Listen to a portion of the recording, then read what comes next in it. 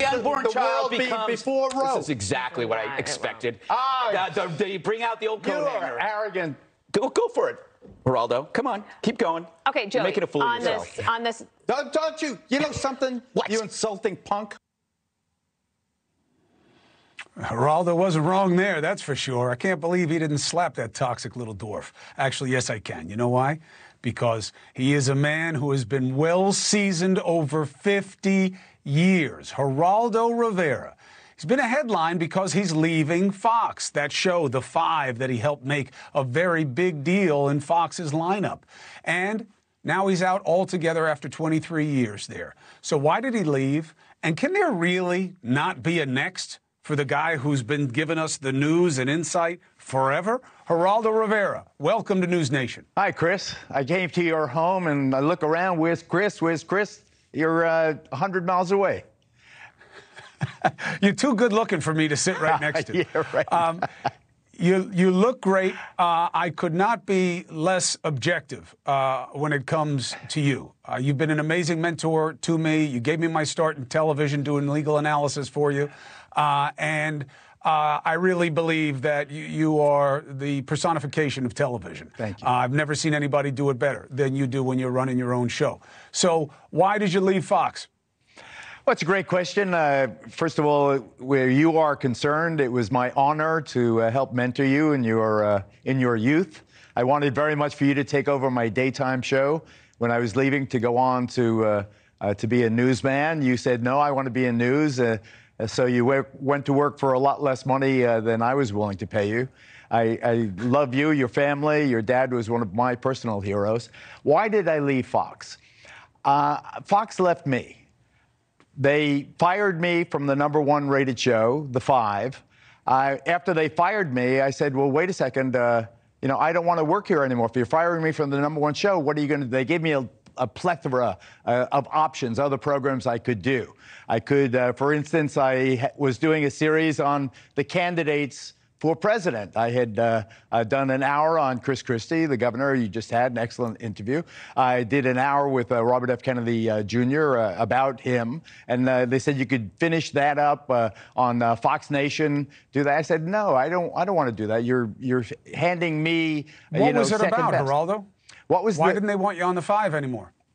Well, as I mentioned earlier today, I had a toxic relationship with one of the cast members, but more than that, they didn't want me for whatever reason.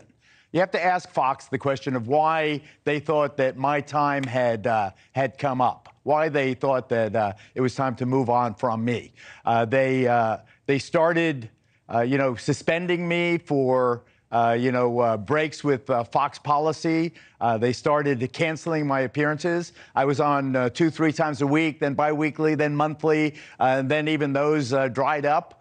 There was a lot of internal politics. The reason I surmise now, and it was kind of creepy there toward the end. I'm sorry it happened that way, Chris. Believe me, after 23 years. Generally speaking, I went to work there after 9/11. I went to work to be a war correspondent at Fox. I went there because NBC wouldn't give me the job of war correspondent, so I took half the money to go to work for Fox. Roger Ailes sent me immediately to Afghanistan. I did 11 assignments in Afghanistan, 11 assignments in Iraq, in Somalia, in the Mideast, Sudan, you name it. It was a... and then Osama bin Laden was finally taken out by our heroes. The man who inflicted 9/11 on us was taken out in 2011. It was 10 years later. But we got the guy who did that awful thing to us. I should have left Fox then. I went to Fox for the war. I should have left when the war was over, just like the United States should have left Afghanistan after they got Osama bin Laden. I didn't. I stuck around, lazy, insecure. You stick for the money after a time. I was already deep into my 60s. So I stuck around, and then, The Five happened. I didn't expect it. I had already basically moved to Cleveland, from New York.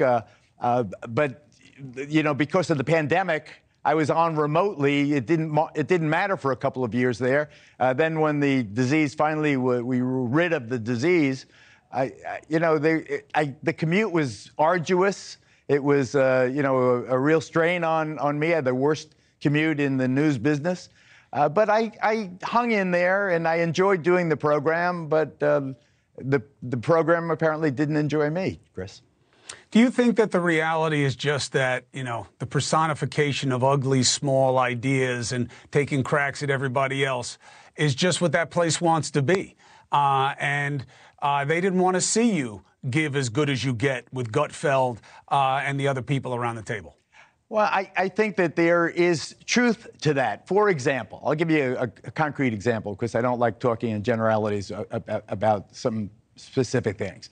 When Tucker Carlson came up with his bizarre notion that January 6th was an inside job, that it was federal informants who were causing trouble, that it wasn't the insurrection that the rest of us saw, I said that was a bunch of BS. I called BS on it.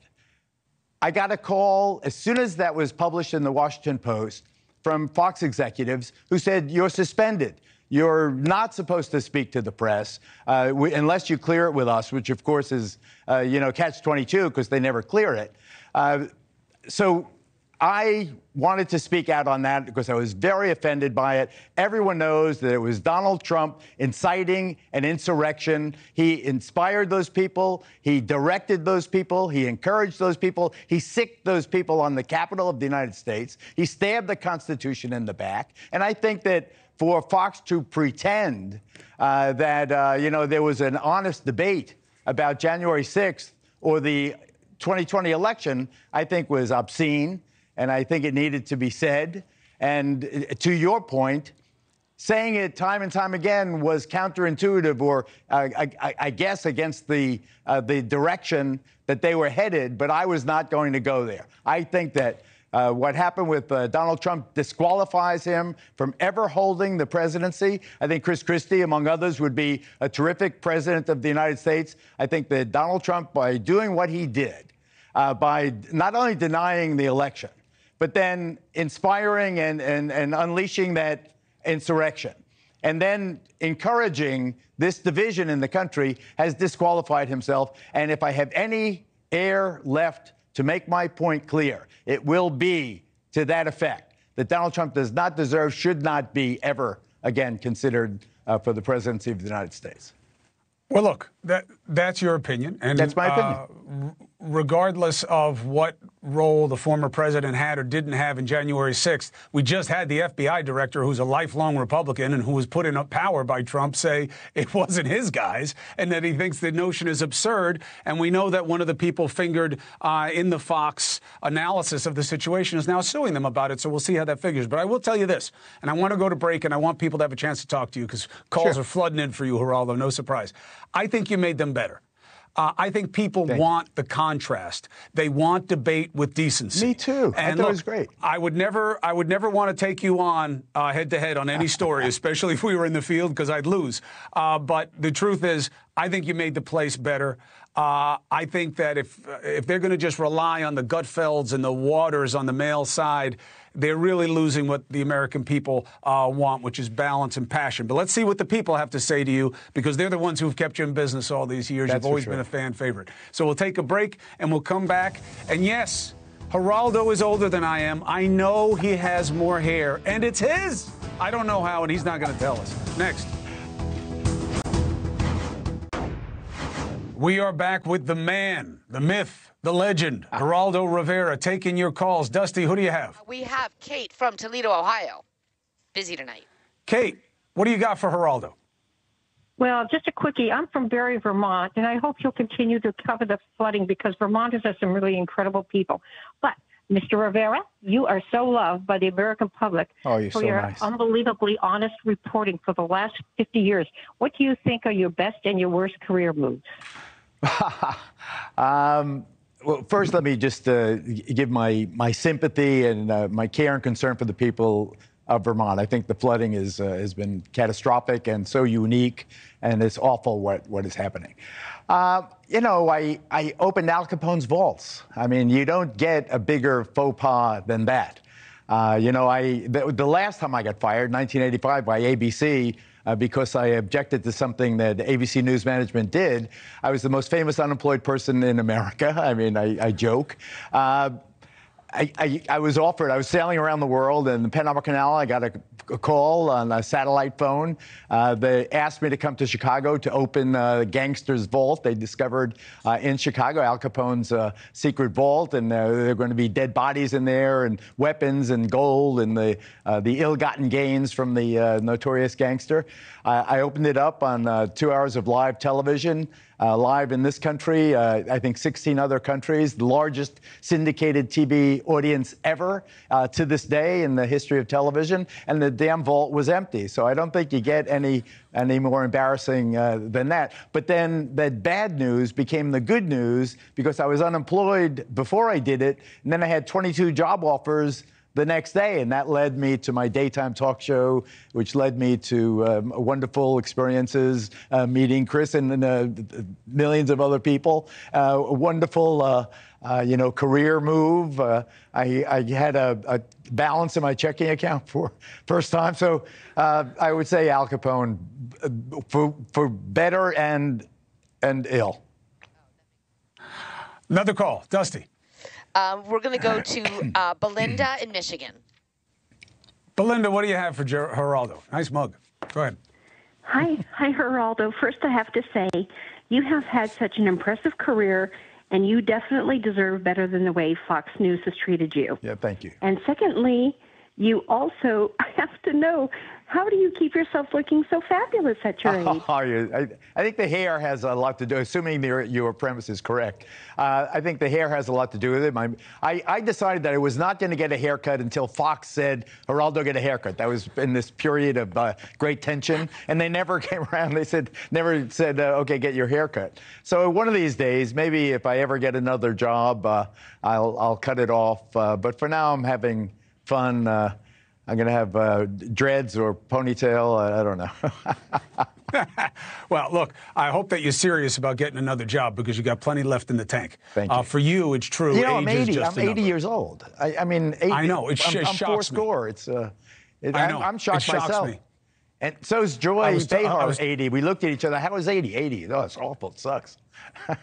Now, listen, but I'll tell you what, you're redefining what it means to be it. You got a lot of gas left in the tank, brother. You know that. Let me get you another call, Dusty. Okay, let's try to do one more. Deborah from South Carolina. How you doing? What do you got for the big man? Hey, Chris, Geraldo. Hi. Let me tell you, you are too nice a guy and too smart to be on that Fox panel. That's number one. Number two, I agree with you 100%. Trump should never, ever be able to hold any office. And it leads me to, you once said Biden pardoning Trump the way Ford pardoned Nixon is a good idea. Right. I believe that. And it would unite the country. Oh, okay. I just wanted you to explain that. Well, I remember I was already in the news business. I started in 1970. You had the Nixon period, then you had, the Watergate and so forth, and you had Nixon resigning and Gerald Ford taking over. The country was crazy divided. You had the war, the end of the civil rights movement. You had so many different things going on. But Watergate specifically and the end of the Nixon presidency really exacerbated what divides us. Gerald Ford came in, the accidental president. He pardoned Richard Nixon. Watergate disappeared except in the history books and Woodward and Bernstein being extolled for their virtue. But I would like to see that now. I would like to see Joe Biden pardon Donald Trump and Donald Trump pledge not to run for office again.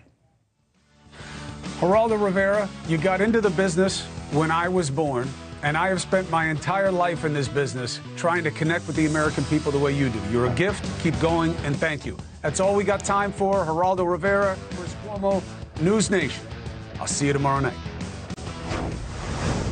Hey, thank you for watching. Please go to newsnationnow.com, newsnationnow.com, and you can find News Nation on your television provider. And don't forget to click the red subscribe button down below.